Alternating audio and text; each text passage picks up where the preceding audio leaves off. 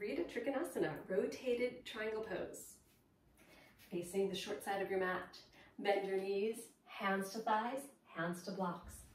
Move your blocks to the left side of your mat. Step your right foot to the edge of the front mat. Step your left leg back so my feet are as wide as the mat. You can stay here or drop your left block down and take your right block on top. Bring your left hand to your hip, start to rotate your chest. You can stay here or reach your top arm up. Take another breath.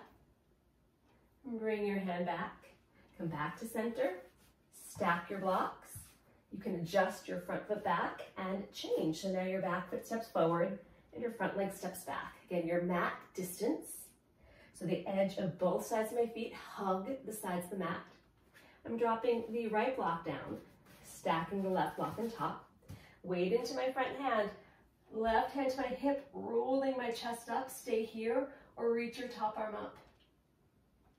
Come back to center, readjust your blocks, and step your back foot forward. Bend your knees, hands to thighs. Rotated triangle pose.